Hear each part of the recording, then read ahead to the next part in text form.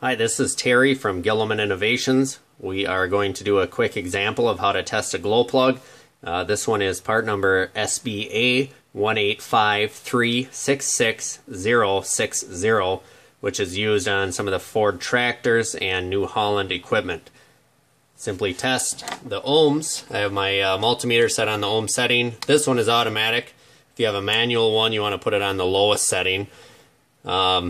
I'm testing from the body of the glow plug to the terminal on the top of it where the nut screws on. And this particular glow plug tests at, we're at 0.8 ohms, 0.8 to 0.9.